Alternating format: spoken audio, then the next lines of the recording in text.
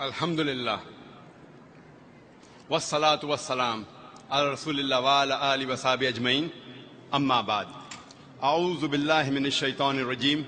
Bismillahir rahmanir rahim. Ma kana Muhammadun aba ahadin min rijalikum walakin Rasulullah wa khataman nabiyyin wa kana Allah bi kulli shay'in alima.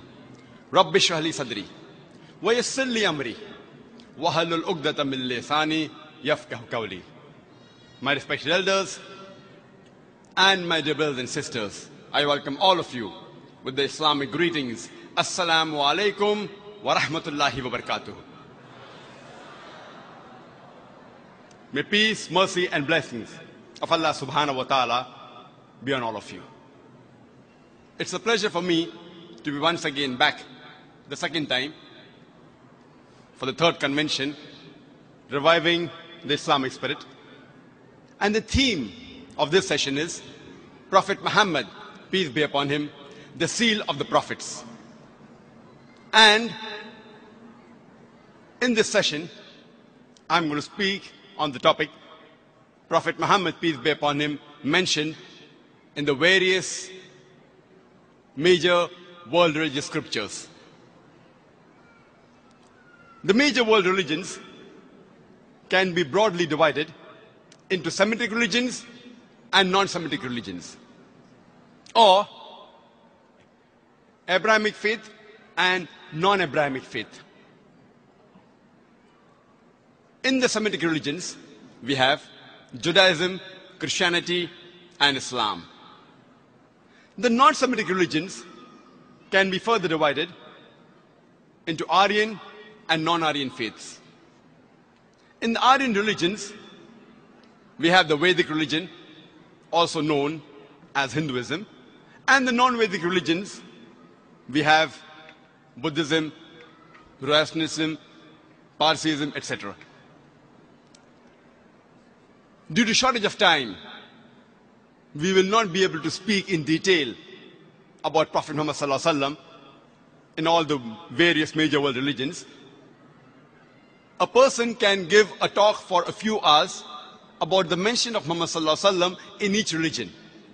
Inshallah, I'll try my level best to speak the salient features of some of the major world religions.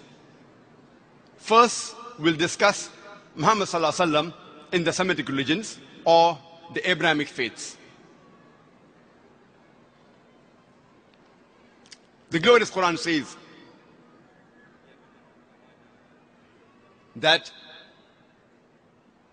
the word Islam is derived from the Arabic word salam, which means peace. It's also derived from the word silm, which means to submit your will to Almighty God.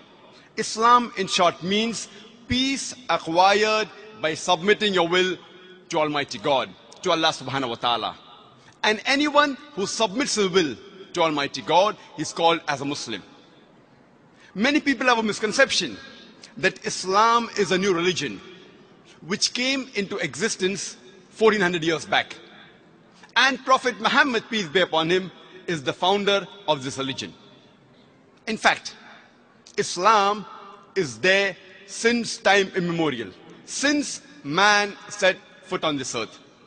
And Prophet Muhammad, peace be upon him, is not the founder of this religion, but he is the last and final messenger of Allah subhanahu wa ta'ala. He is the seal of the prophets. He is the last and final messenger sent by Almighty God on the face of this earth. The glorious Quran says in Surah Fatir, chapter number 35, verse number 24, وَإِم مِّنْ أُمَّةٍ إِلَّا خَلَافِيهَا نَذِيرٌ. There is not a nation or a tribe to whom we have not sent a warner. The Quran says in Surah Rad, chapter number 13, verse number 7, وَلِكُلِّ قَوْمٍ هَادٍ. And to every people have we sent a guide. By name, 25 messengers have been mentioned in the glorious Quran. For example, Adam, Noah, Abraham, Moses, Jesus, Muhammad, peace be upon them all. But the glorious Quran says in Surah Nisa, chapter number 4, verse number 164, and Surah Ghafir, chapter number 40, verse number 78, we narrate to you the stories of some of the messengers, of the others we don't. And our beloved Prophet Muhammad sallallahu alaihi wasallam said, there were about 124,000 messengers sent on the face of the earth. But by name, only 25 are mentioned in the glorious Quran. But all the messengers that came before the last and final messenger, they were only sent for their people.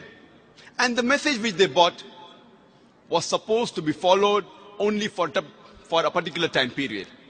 For example, the Quran says in Surah Al-Imran, chapter number 3, verse number 49, that Jesus, peace be upon him, was sent as a messenger to the Bani Israel, to the children of Israel. He was only sent as a messenger to the Jews. And the same message is given in the Bible, in the Gospel of Matthew, chapter number 10, verse number 5 and 6. Jesus Christ, peace be upon him, he tells his apostles that go ye not into the way of the Gentiles. Who are the Gentiles? The Gentiles are the non-Jews. Jesus Christ, peace be upon him, says, go ye not into the way of the Gentiles.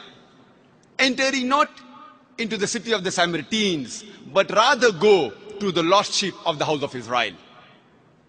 Jesus, peace be upon him, repeats the message in the Gospel of Matthew, chapter number 15, verse number 24, where he says that I have not been sent but to the lost sheep of the house of Israel. So all the messengers that came before the last and final messenger, they were sent only for their people, and the message which they brought was supposed to be followed in totality only for a time period. But the glorious Quran says, and I start my talk by quoting a verse from the Quran, from Surah Azab, chapter number 33, verse number 40, where it says, Ma kana Muhammadun aba ahadim min rijalikum walakin Rasulullah wa khatamun nabiyyin wa kana Allahu bi kulli shay'in alima. Prophet Muhammad, peace be upon him, is not the father of any of you men, but he is a messenger of Allah, and he is the seal of the prophets. Allah is all-knowing, full of knowledge.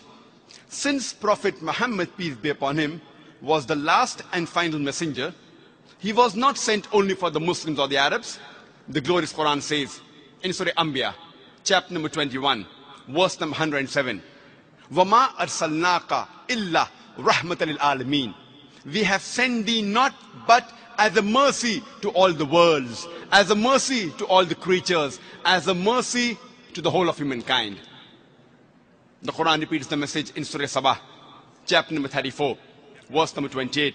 وَمَا أَرْسَلْنَاكَ إِلَّا كَافَّةً لِلنَّاسِ بَشِيرًا وَنَذِيرًا. We have sent thee not but as a universal messenger, giving glad tidings and warning them against sin. But most of the human beings yet do not know.